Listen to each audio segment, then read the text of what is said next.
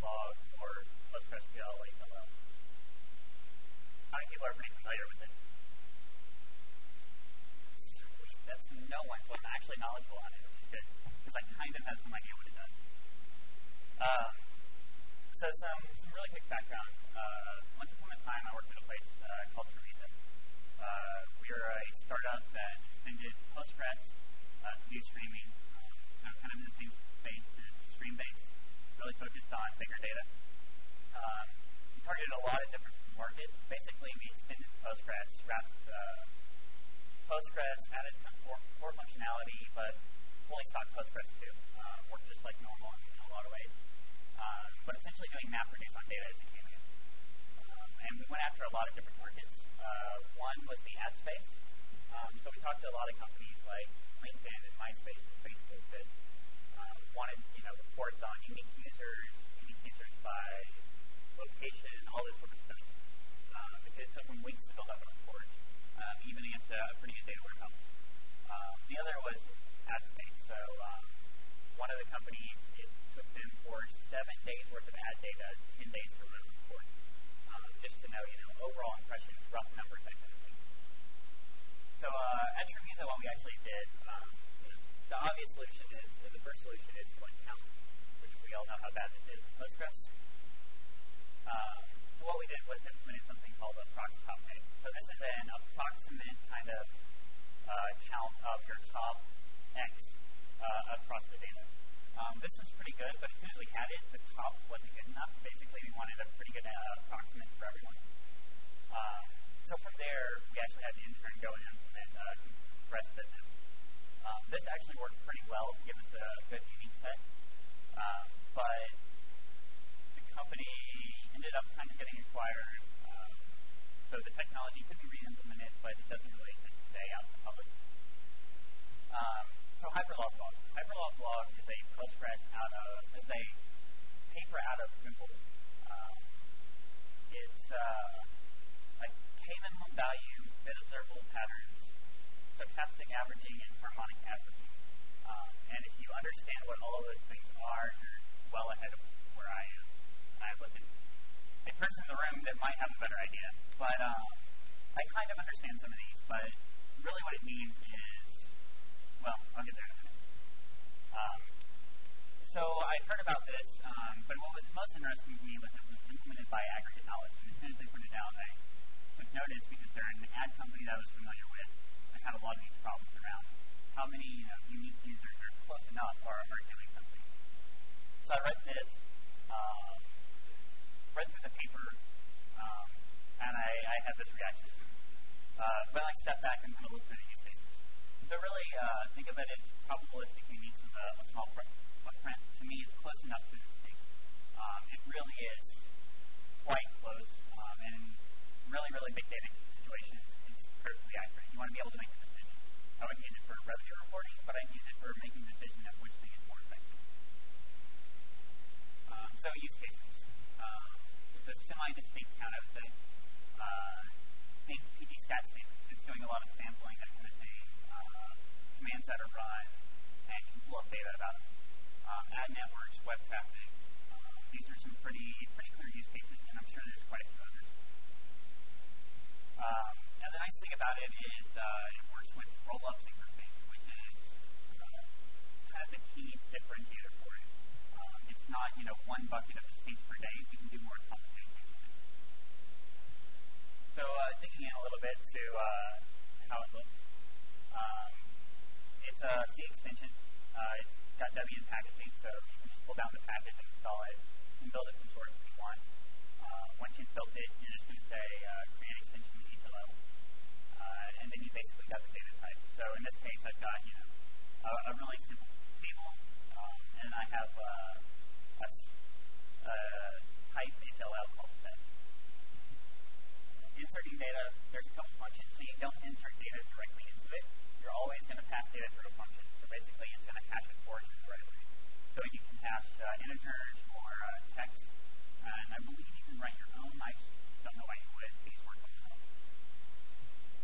But let me kind of rephrase this in a real-world example. So daily uniques is something that a lot of websites may care about in an ad space.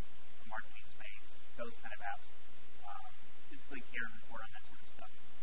So what I would have is the date, which is a distinct date that you expect, and then I would have users. I could do something like this, where I'm going to, in this case, I'm doing this a batch at once. So I'm saying for all of my users in my users table, let's roll this up. We can do it one time, and we can have all sorts of kind of groupings across it. So I'm going to hash the integer ID there, and say when did they log in, that kind of thing. And then I'm going to do this other function that's going to build it up for the first time. In most cases, actually, with HLL, you're going to do an update. So you're going to update the existing day and just add the new hash value to it.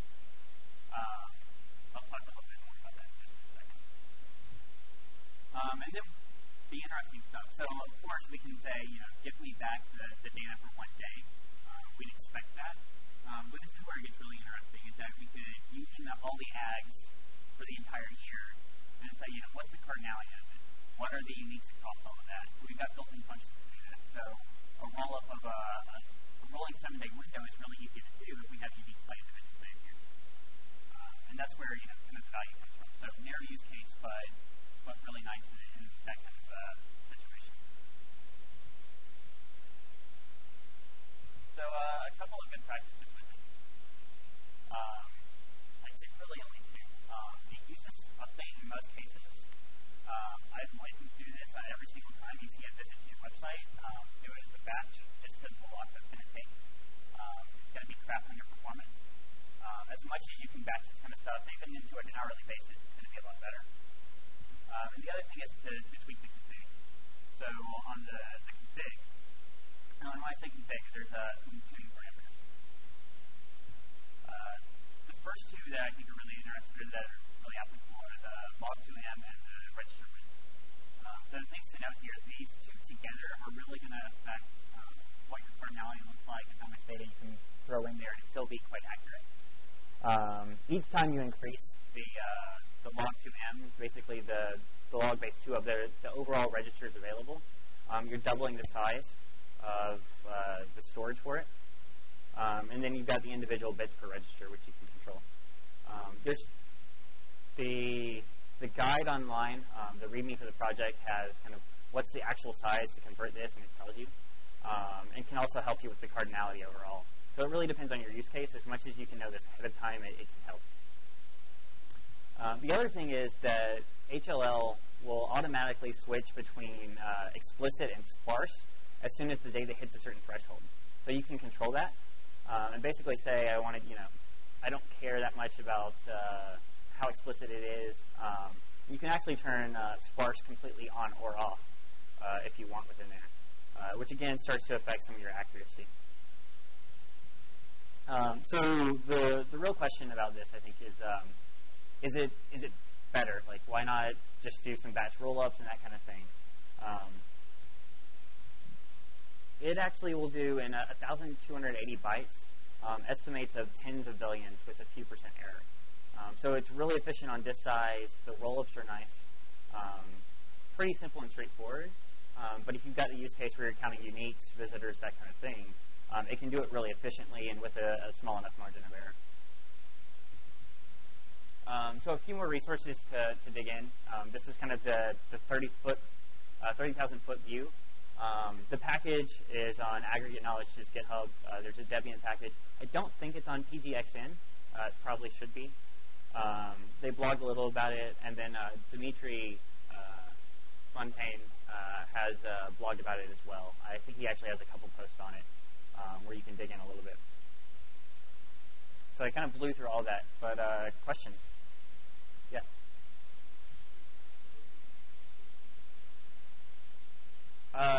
If you're running with the same tuning parameters, yes. If you start to change the parameters, it is not, but yes, it is discrete.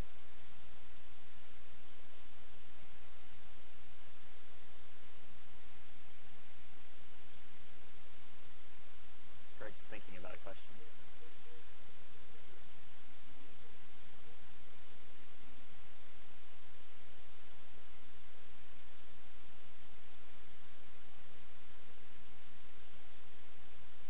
Yeah, I mean, it's fairly broad overall. I think this is the really clear use case. There are some other use cases and other things you can do.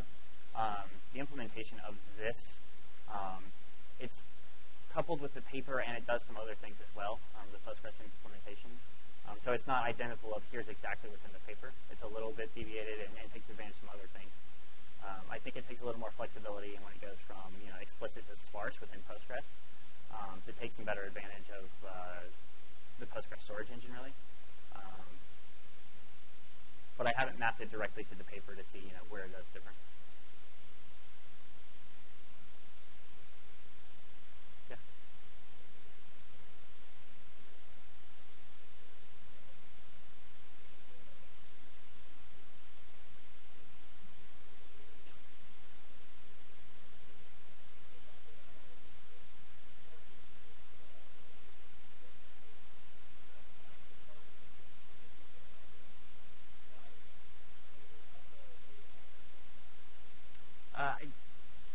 They're not built in. You might be able to actually create a function and take advantage of it, but there's not a built-in function to basically expose that to compare if it's two different kind of types, really. If it's like comparing a hash of the two things, actually you might be able to. I'm not sure on that one.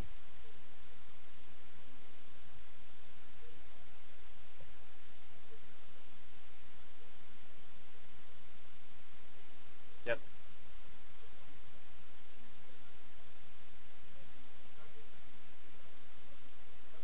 Yeah, right, you can union between them, you can find...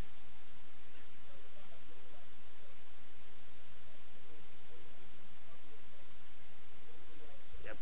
Yeah, you wouldn't get the specific list, it's the overall union. So you could find how many are close, but not which ones.